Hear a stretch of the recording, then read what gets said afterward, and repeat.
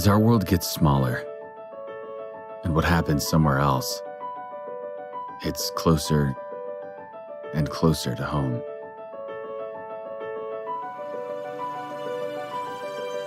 There's so much the world wants to know.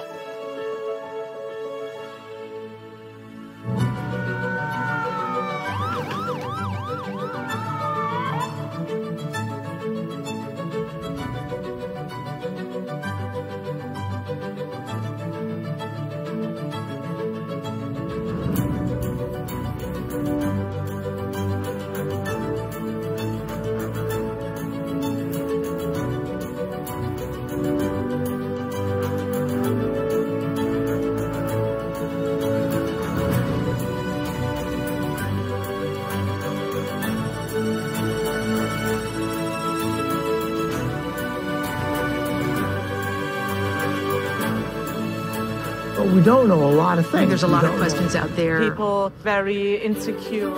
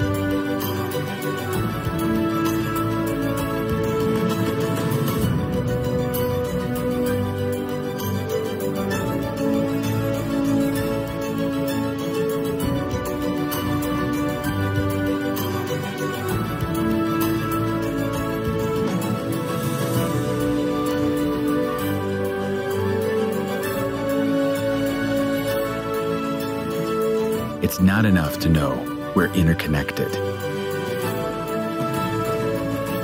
We have to understand how and collaborate to build a better future.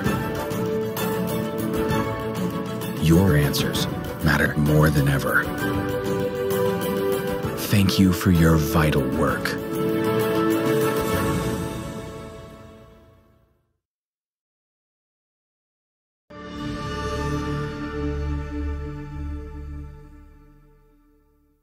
Well, happy GIS Day to you, to everyone, actually. This is a special day. It's now in its 21st year, this celebration. And the idea behind it was to share and illuminate the incredible work going on by GIS professionals around the world to the rest of the world. So that means opening up and sharing to managers or your colleagues in other departments or in other organizations the power of what geography, geographic science, and GIS tools are really delivering in today's world. And they are doing an amazing job. They're responding to virtually every kind of activity. They're making things more efficient. They're making decisions better. They're addressing the big challenges like COVID this year, opening and illuminating the world's eyes to what's going on, how we're all interconnected. It's being used in fighting fires and disaster response and making cities safer and looking at how to organize our information so we can make better decisions in planning and in resource allocation. Anyway, you know all of that. This is the time to celebrate, to connect with your colleagues in other organizations, to share with kids in school, to inspire them to look to geography as a way to create a better world. Building the next generation is a part of the GIS Day celebration. Let me close by simply saying thank you for all of your work and happy GIS Day.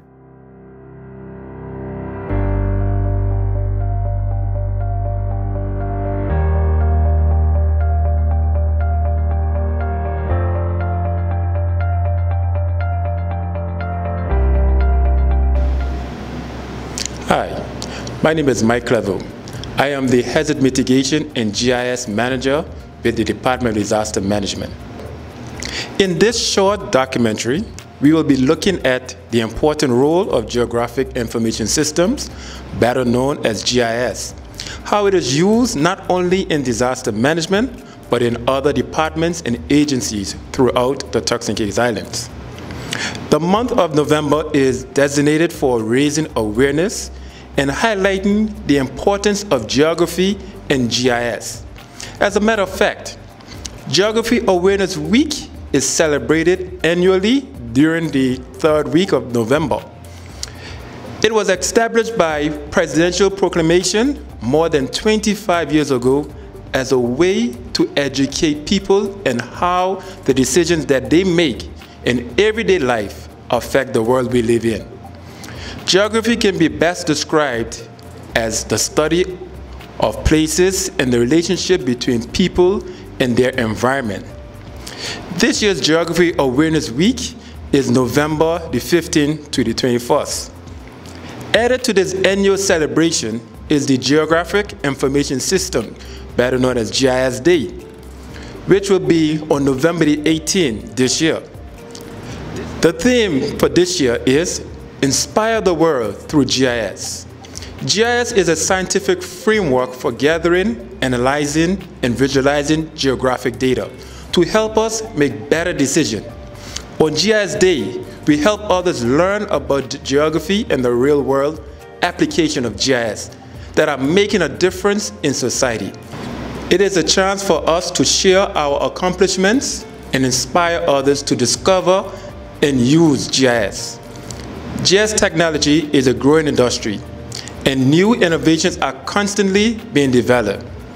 Unmanned aerial vehicles, that is UAVs, or drones are now being utilized to acquire instant imagery and to help solve problems in such areas as environmental protection, pollution, land use, conservation, disaster management, and even crime activity.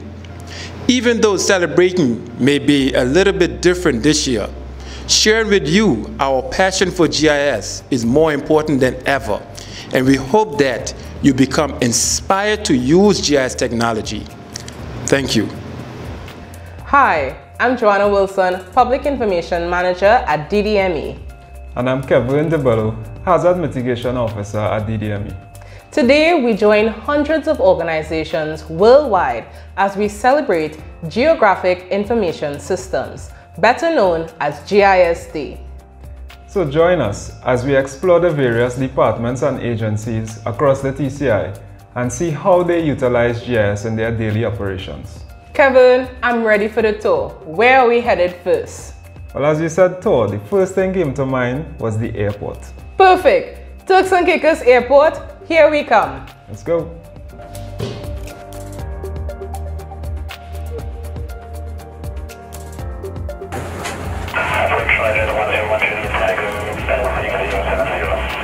Number 101 Juliet Tango, or to contact Mary Santo 125 Decimal 1. 125 Decimal 1,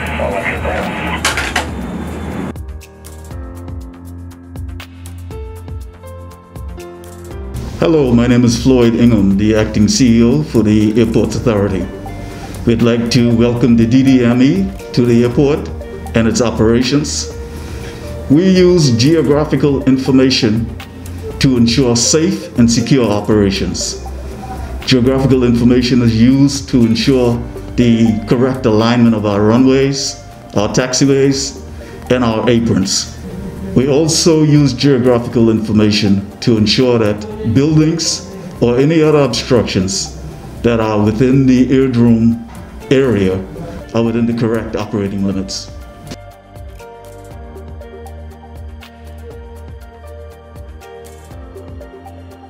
My name is Emmanuel Rigby from the Turks and Caicos Airports Authority. GIS is important to us, and I want to speak from a navigation standpoint, what we use GIS for. And we could start from weather data. We are responsible for providing weather information to flights operating within the Turks and Caicos Islands. And GIS is so important in obtaining these data. We also look at our charts that we use for air navigation purposes. The charts are formulated from the aid of GIS. We also look at other areas like the approach plates that the aircraft would use to make an approach into the island. All of these various points on the approach plates is GIS fixed.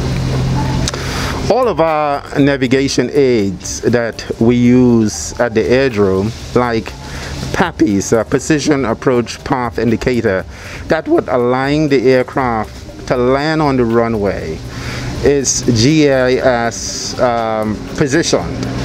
We also have the VOR, that it's a homing device where pilots would find the Turks and Caicos or will find islands in the Turks and Caicos and home in. So, and that's another aid that is supported by GIS. All of these various aids are tied in to our approach charts, and so we have airborne charts that would tie into the ground aid, and it's all made possible through GIS.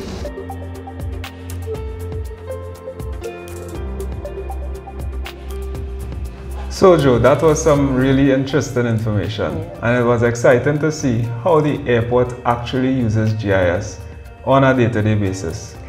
Kevin, I never thought about it from the airport authority perspective. Now I know every time we board a plane, GIS is one of the many tools utilized to make sure we have a safe and secure flight. But before we move on, Kevin, how did GIS come about in the first place? What's the history behind it? That's an interesting question, Joanna, because there's a lot of history on GIS. The GIS as a field or as a discipline is quite a young field. When I say young, in the mid-1800s, that is where GIS really kicked off. However, geographic information is something that we use for a very long time, even way before the 1800s. However, in the 1850s, there was a physician by the name of John Snow. Snow? Not Jon Snow from Game of Thrones. Okay, no. okay. Another John Snow. But this individual, he was studying an epidemic that was occurring in London. Okay. Right? So what he decided to do is to map the deaths, where all the deaths were occurring. And he also mapped other information. And one of the things that he mapped was the location of water pumps. Okay. Now, at the time, he was actually studying cholera. But they didn't know it was cholera at the time. But because he was able to isolate these two specific data, he was able to make a correlation or find a trend or a pattern between those instances where there were high cases of deaths or cholera and the locations of water pumps. So he was able to determine that where there were more pumps, there were high deaths. So it was a waterborne related disease. Okay. So this is some of the ways in which GIS is even used today, right? And it's still relevant coming from that history way back in the 1800s. So, you know, GIS is something that is very applicable and it doesn't really lose its relevance. From 1850 to 2020, tracking of diseases, tracking of hazards, tracking of systems. As you mentioned that scenario with Mr. Snow, it reminded me of how we're using GIS to track COVID-19 in the present 2020 pandemic. Yes, definitely. And you have been seeing the maps on news and so on, and being put out by various governments across the world as they continue to monitor various situations that are unfolding with COVID-19. So the map data from this cholera outbreak was able to show us a pattern or a trend where they were able to isolate what was the true issue. I think this is similar to how we're using data tracking and GIS with the COVID-19 pandemic, where we have contact tracing, monitoring of quarantines, all these type of stuff. So GIS is also important for Ministry of Health and the general public at large. Yes, definitely. GIS has been playing a really instrumental role in sort of managing the entire COVID-19 situation globally. And you would see a lot of those maps being produced within the news or by governments. And it really does play a critical role, because some of the things that you would notice on a map, you might not notice by just looking at figures on a table or numbers, right? So, and vice versa. Things that you would see on a map, you might not be able to statistically analyze in your head what the situation is in order to make certain implementations and enforcement. So yes, GIS is, as it was relevant back then, it is just as relevant now. Okay, Kevin, where to next? How about we go down to the planning department?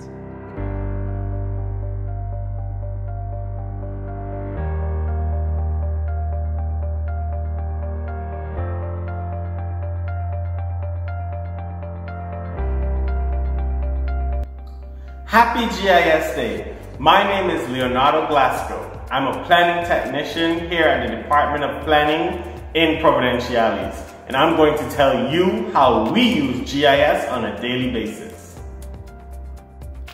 How do we use GIS on a daily basis? First thing in the morning, we turn on our computers, we open up SIGTAS, and then we open up GIS. GIS is a crucial software we use every day. From customers, stakeholders, and even colleagues, it is a vital tool in the operation of the planning department. We have to check land zoning usage via GIS. All that information is calculated and inputted into our system. Thereby, we can check the zoning of a specific parcel for our customers.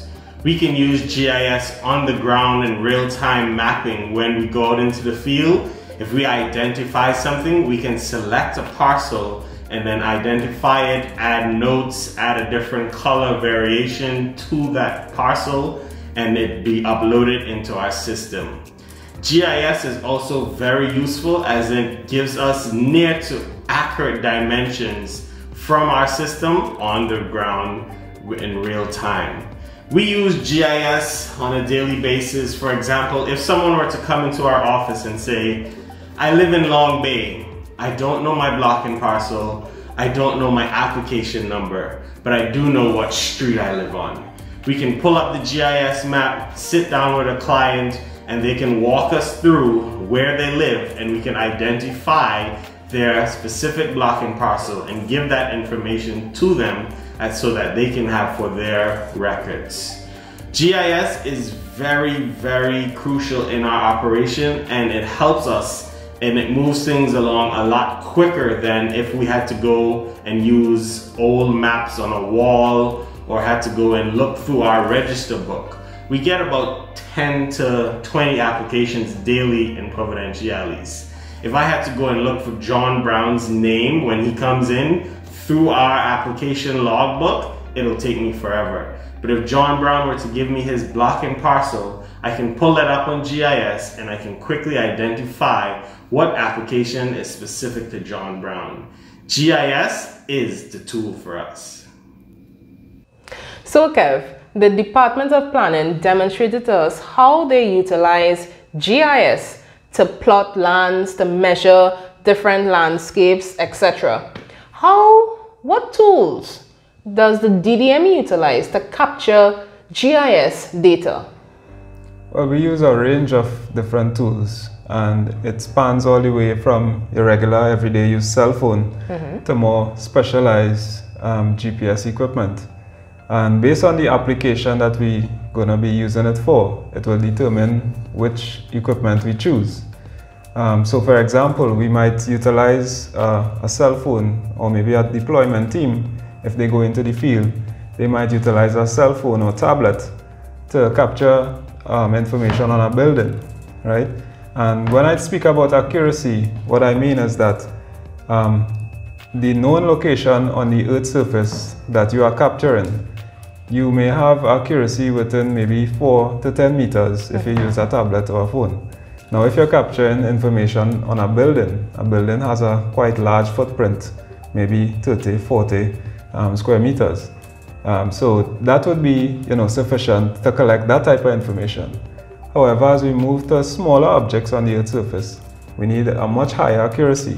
So we might use more specialized equipment to capture that information. Okay. We also capture information using devices including drones. With a drone, what we're able to do is take an image, or high resolution image of the Earth's surface. And then what we can do from that is to actually digitize, what we call digitizing or tracing out features from that image. So an example, from an aerial image, you might be able to identify buildings, roads, and so on. So you'll be able to trace over that image and extract additional information from it to create data. Similarly, with satellite images, we do the same thing. When you have a satellite image, you can pinpoint where particular species might be. You might have lakes, rivers, you're able to extract those information from those images and create new data from it. So there's a wide range of equipment and tools that we utilize to capture GIS data. Specifically to DDME, how is GIS utilized at the Department of Disaster Management and Emergencies? Well, GIS plays such an integral part of most of what we do at DDME. And if we think about the disaster management cycle, we have it right here, from mitigation to preparedness to response and recovery. At each phase, GIS plays such a major role. Kev, let's dive a little bit more into preparedness and mitigation. When you say GIS and data, what type of data are you talking about and how is it utilized? All right, we capture a lot of different data across DCI. And it all has to do with specific hazards that we expect that we might be impacted by. So when we talk about pre-impact data, we looking at things like where populations are and what are the demographics. We want to know who is vulnerable and where they're located. So we need to capture information on things like where is the elderly population, where is the dependent population. If we have to evacuate a particular area, we need to have that information at hand before the event actually occurs. So that is very critical. We also want to capture information about buildings because buildings house people. And if buildings are vulnerable, then people who are in those buildings are also vulnerable. And of course, our mandate is to save lives. Yes. So we want to capture information to make an assessment, a risk assessment on the various buildings that people occupy. So what we do is go into the field in these various flood-prone areas, for example, and capture information on buildings, like how many floors a buildings might have, what type of material it's built from, are they following particular building codes, all these things. That would dictate how we actually prepare, right? What sort of resources can we deploy ahead of a storm, for instance, or what sort of mitigation strategies or education strategies is needed based on what we see in the field, right? We also capture information with regards to things like drainage. We want to know what drainage installations are where. So when we actually put that information in GIS, we can then run our models to see what flooding might look like for a high rate rainfall event. Okay. Now this sounds very familiar to some of the information we give to the public in their own household family emergency plan and preparing. You're talking about conducting a risk assessment, knowing what hazards you are vulnerable to and what's going to be your plan. because based on your location, your GPS coordinate, we can then pinpoint what are the risks surrounding your area. Are you in a flood-prone area? Do I need to have an evacuation route? Is there an alternative? All these information plays part of GIS and disaster preparedness planning. Yes, and let me also mention that another key set of information that we capture relates to critical facilities or essential lifelines or critical infrastructure. All these objects that are out in the real world, they are so crucial in terms of, if they are impacted, it really cripples the economy, it cripples the country. Certain things you just can't, come to a state of normalcy if these are impacted. And we need to know, we need to have the actual locations, we need to know where they are, how vulnerable they are, and should they be impacted, what would be the result? And again, we create all these what-if scenarios in GIS, and that's the real power of GIS, to be able to create those scenarios and analyze and ask certain questions and make these queries to the database in order to get this information before we actually impacted, in order to put certain mitigation strategies in place. So mitigation preparedness utilizes GIS. Moving on to the other sections of the disaster management cycle, how do we use GIS for response and recovery efforts? Okay, so for response, should we be impacted in the TCI, we have various deployment teams that would be deployed into the field, and they would capture geographic information and send it back to the NEOC, or the National Emergency Operations Center. And that is something that we have a great improvement and an increase in efficiency in recent times. Because we actually utilize GIS. Before we had GIS, what would happen is that these personnel will go out in the field with paper forms, and they would have to record the damage. One by one. Let's say if there was a hurricane, you would record if a building, house by house, if there's minor damage or moderate or severe damage or totally destroyed. Go around the communities, these teams, and they would record that information. They would then finish what they're doing out in the field, come back to the office, then transcribe that data and then put it into the computer in a soft copy and hand that over as a report. That is a very long process. And tedious. Yes. And in disaster management or response, time is everything. Time is of the essence. And there is competition for resources as well. So doing these assessments within a certain time frame becomes very crucial. And GIS is one of the things that enables us to do that. Because we're able to capture that information in real time. So they are not using paper forms anymore. They are using cell phones and tablets to actually record that information, which also captures the location of where an incident has occurred. And not only to buildings, but also to critical infrastructure, like roads and bridges. So if those are impacted, or if there's areas that are flooded, they would record that information. So they're able to send that back to the NEOC in real time, where the decision makers can have an overall picture of what has happened and where, and make certain decisions.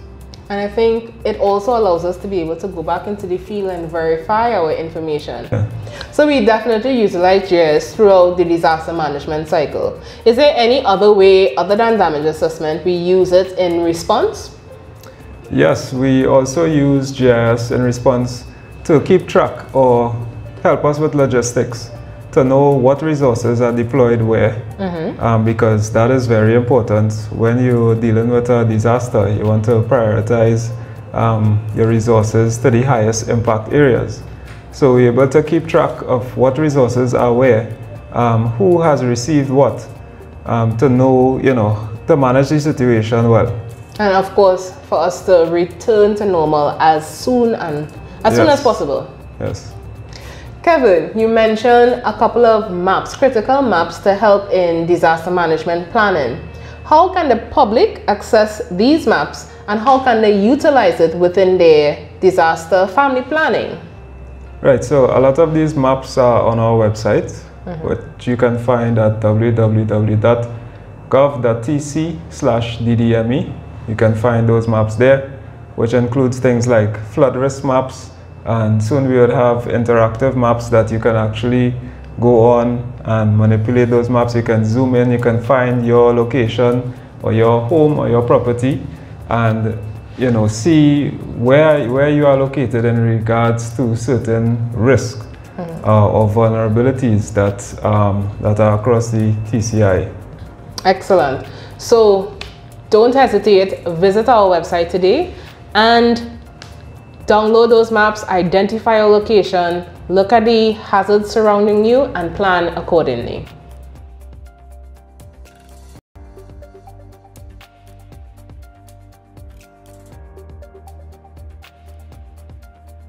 GIS is Geographic Information System. It is a system used for capturing, storing, and visualizing data in the forms of map. At Fortis TCI, we have a software that allows us to map our locations of our assets on top of the street maps, which is the parcel data, and road maps. With this data, we are able to manage and properly report on the day-to-day activity of our assets in terms of field inspections, line designs, outages. Since our assets are spread out through the Turks and Caicos in different islands, I'm able to manage and analyze this data from a locate position at my desk using software. At Fortis TCI, we use two different types of software. One is an engineering software and one is basically a viewer, and also allows us to map and design our line extensions. Our MillSoft suite is Windmill, OMS, IVR. Our partner suite is Field Design, Distribution Inspection, and Map Viewer. I think GIS is important because today in the world where technology is rapidly growing, it is used to make smarter and better decisions. One of our special features is our OMS, our outage management system. It shows the importance of having accurate data because it interfaces with our customer-driven information, which is our customer meters, locations, and address. Okay, on your mobile device, once you text out to the system,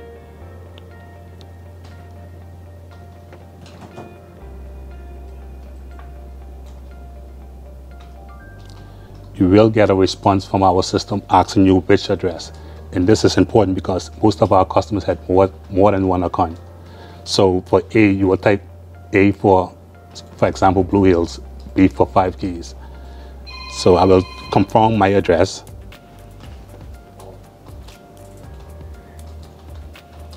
And this also is important why your phone number has to match in our system. So the customer service information you provide to us is important in terms of your location, your address, your telephone number.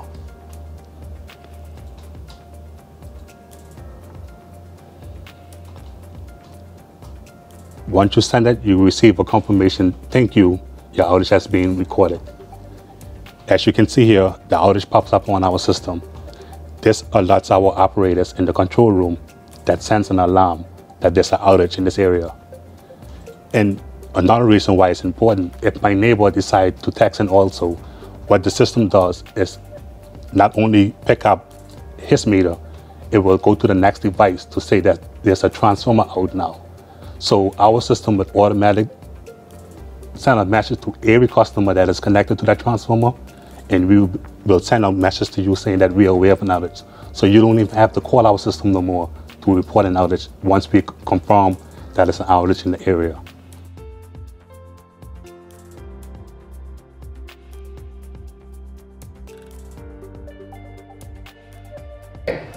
So Kev, which department are we going to next? Well, I wonder if our audience knows about any other departments that utilizes GIS. How about we ask them? Yeah. Which department do you believe utilize GIS within their daily operations?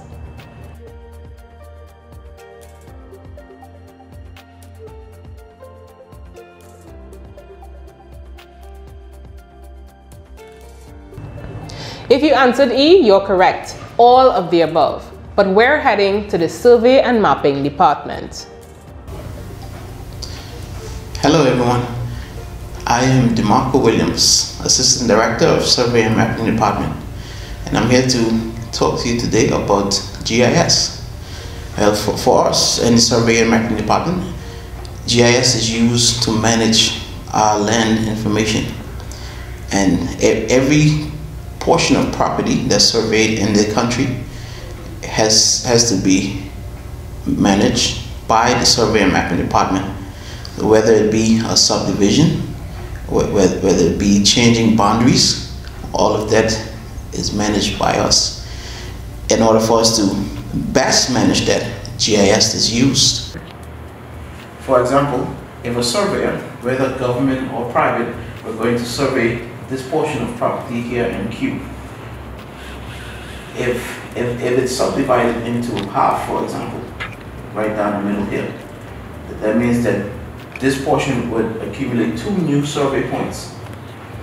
Those survey points will be picked up by the surveyors in the field, and once they pick that up and incorporate that into their J file, that file comes back into our office within the survey department, and that information goes into the GIS. Once we plot that information into the GIS that they picked up in the field, we will be able to see exactly where they went to put those marks and be able to determine if they're accurate or not. So it also acts as our best checking point to ensure that every portion of work that's done is done with quality. Aside from that, the Survey and Mapping Department uses GIS to manage all other data coming from other sectors of government. For example, road networks, the measurement of road. When public works are doing works on roads, they use us to get the measurement so they can know how much material is needed to fix those roads. From a disaster management sector, when there's a storm and they need assistance with flood mapping, we assist with that. From a perspective of fisheries, monitoring wildlife, grass beds, national parks, we assist with that. Straight down to elections. The elections office, we're the ones that take care of the delineation for the electoral district boundaries. So all sectors of government tie back into the Survey and Mapping Department, and we are grateful to have that opportunity to be able to enhance the effectiveness and efficiency of the operations in TCIG by the use of GIS. So thank you very much for listening to me, and I look forward to hearing from you guys. You can email me at dwilliams@gov.tc for more information, and we look forward to incorporating more young people into the realm of GIS. Hey, good morning. My name is Julian Time, and I'm the project manager for the Marine Spatial Planning Project here in the Turks and Caicos Islands, and I work for the South Atlantic Environmental Research Institute. Hello, my name is Marcin Górny, and I'm a project officer in the same project. I work with Julian. Okay, so the project that I'm working on is we're working on is a Darwin-funded project. That's a collaboration between the South Atlantic Environmental Research Institute and the Department of Environment and Coastal Resources here in the Turks and Caicos Islands. And the aim is to develop tools for marine spatial planning in the Turks and Caicos Islands. The marine spatial planning is a stakeholder-driven scientific approach to manage the marine environment. And the aim is to take into consideration the multiple uses and the cumulative uses of the sea, while also aiming to achieve ecological, economic and social and cultural objectives. So as part of that, that project, as I mentioned earlier, we've been developing some tools to help with the decision-making process and managing the marine environment. And we have the WebGIS tool and also a data portal tool. So The web GIS application is basically to allow the spatial data to be visualized, and it's open to the public, and the public can look at the protected areas that are around the Turks and Caicos Islands, and if they're interested in the protected area that they're looking at, they can click on one of the areas, and some information will come up about the protected area that they're interested in. Now, apart from that, there are other layers on here, such as some human activities. So we can look at swim zones within the protected areas. So you can see there's some swim zones in Princess Alexandra National Park off of Grace Bay. You can also look at some dive locations around the same area or around the Turks and Caicos Islands as well. But from I guess from a management point of view, these are all important to know where they are and that. But also we look at species information and habitats. So we have some turtle data that was provided by the guys from Exeter University and the Marine Conservation Department in the UK. And they did some turtle tracking a few years ago off of south of North Caicos, of Middle Caicos and East Caicos. And if I load that up now, you can see all the turtle tracks that they were able to record. And some of these were juvenile green turtles, and some of these turtles ventured as far as South America and around other areas of the Caribbean. But from this turtle tracking data, they're able to create some kernel density maps, which basically indicate the utilization of a particular area around the Middle Caicos. And then what we can do to look at other areas around the islands that might be important for juvenile green turtles. We can overlay these on a habitat map and then do some analyses and mainly possibly be able to predict other areas around the Turks and Caicos Islands that may be important to juvenile green turtles. And it's been suggested that the Turks and Caicos Islands is an important area for juvenile green turtles as they grow into adults and move further afield. And with this application, it's possible that students who are working on projects in their schools or colleges are able to access the open version and also link data to their projects or download open data to their projects that they're working on for their schoolwork. And it may be that there is the facility on this application to be able to draw polygons, lines and point features as well, which may be useful for school students to be able to learn how to use the GIS applications. So the second feature in the marine spatial planning tools is the data portal. Data portal is actually the metadata catalog online. But what is actually the metadata and the metadata catalog? So metadata is data about the data.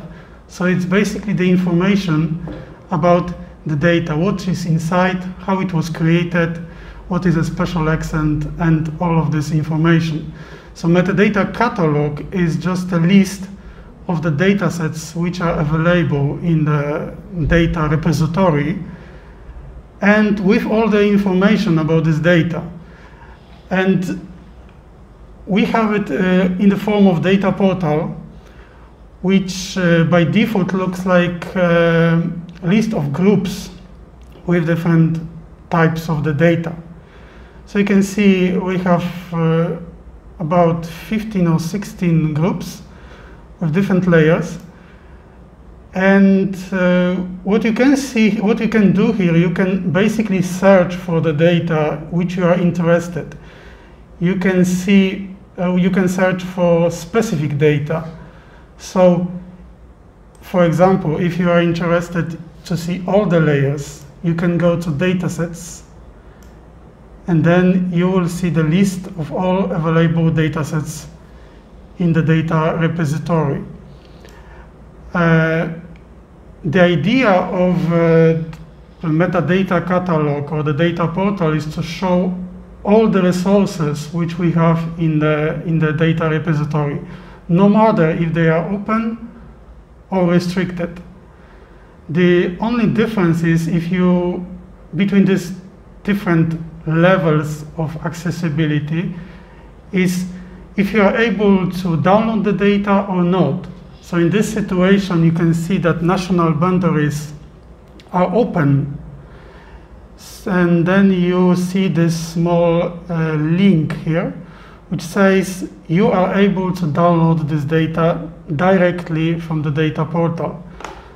But in the second case, which is Reef Tropical Western Atlantic database, this database is not open, it's restricted, and that's why you can only read the information about this layer. So you can see, or you can know that we have these layers in our data repository, but to have access to it, you have to contact either someone who is specified here, but if the contact mail address, like in this case, is hidden, then you can navigate directly to the data manager. To find a contact to the data manager, you can go to About, and then you will see some information about the project, and for more information and data availability, please contact the data manager. So this will redirect you to the email address of the data manager in the DCR. You can sort or search the data sets using different things, like you can search them by groups, by tags, formats, and even licenses or region topics. And I think that's it from the data portal, actually.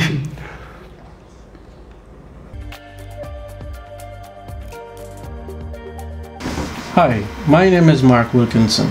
I am the Radio Communications and Telecommunications Manager at the Department of Disaster Management and Emergencies. Here, I'll explain to you the interrelation between GIS and radio and telecommunications. Radio and telecommunications actually plays a major role and hinge a big part of its development on GIS data. From the inception of radio communications development, we always know about fixed locations and geographic positions. In radio communications in the Turks and Caicos, we use GIS information and data to identify some of our antenna locations. In the telecommunication industry, this is also used to position antennas at specific distances and locations that will see each other in a line of sight direction that would allow us to pass electromagnetic waves and allow the free and uninterrupted transmission of radio data.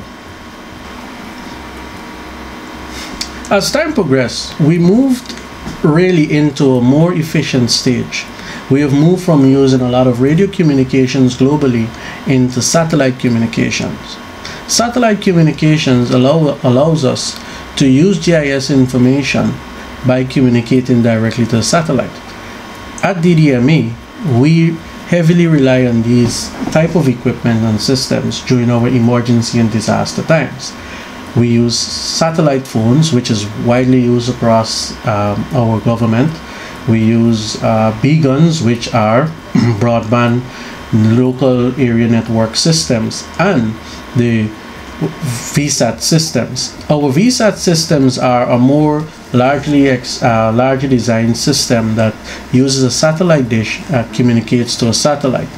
By us doing this, We are actually passing GIS information and using the GIS principle by having a fixed position on Earth and a satellite orbiting our atmosphere.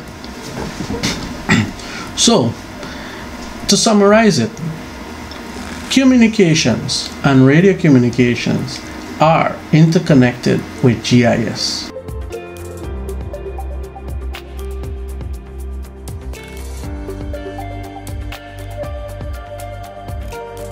Hello, my name is Katrina Harris. I am a geography teacher at the Clement High School.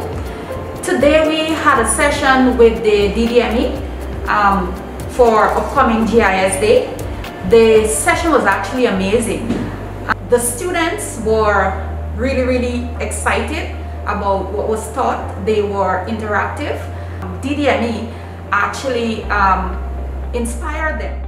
They were able to actually practice or put in information on a computer system for GIS, putting in different layers of information. One of the projects or one of the objectives was for them to create an evacuation map for tsunami, and they were actually able to do that excellently. They took turns in putting on the layers of information, and they were really excited to know that they were a part of creating such a map. In terms of GIS, and for the students, 4th and 5th form students here, it's extremely important for them because even though it's Geographical Information System, geography in itself is a wide field. And so, even though they may not want to pursue a career in geography per se, even if they are in the field of business, if they're in the field of maybe energy or whatever the case may be, or even said DDME, disaster management and so forth, they can definitely utilize that information for their benefit.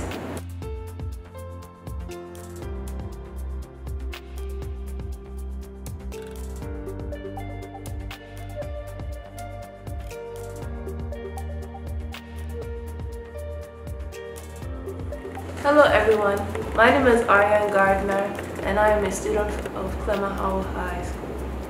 Today we learn about GIS and all the tools and preparations it takes to prepare for a natural hazard in Turks and Caicos Islands. Well, hello there Turks and Caicos, my name is Tariq Jennings and I am a student of the Clement Howell High School. Now in today's session with the DDME officials, it was a wonderful session actually because it has inspired me as an aspiring meteorologist and it can benefit me in the future when I'm finished with my studies. Today was a very interesting session where we had learned how to make an evacuation map in case of a tsunami. Today we learned the difference between information and data, which was very hard to tell that there was a difference before. But I have learned a lot in this session. Thank you. When I am a meteorologist, I will use GIS to give you guys accurate information and also give you guys updates and stuff that are happening in our country. Thank you, DDME, and happy GIS Day.